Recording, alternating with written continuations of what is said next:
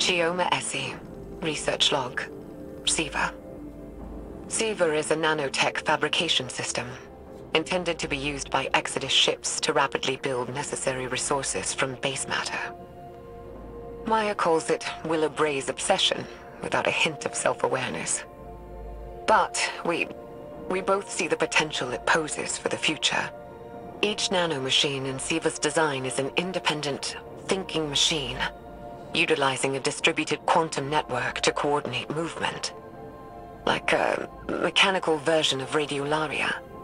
Probably where the design was inspired from, if I'm being honest. But the design can be pushed. We're looking at ways of incorporating components from disabled Vex and erased exomines.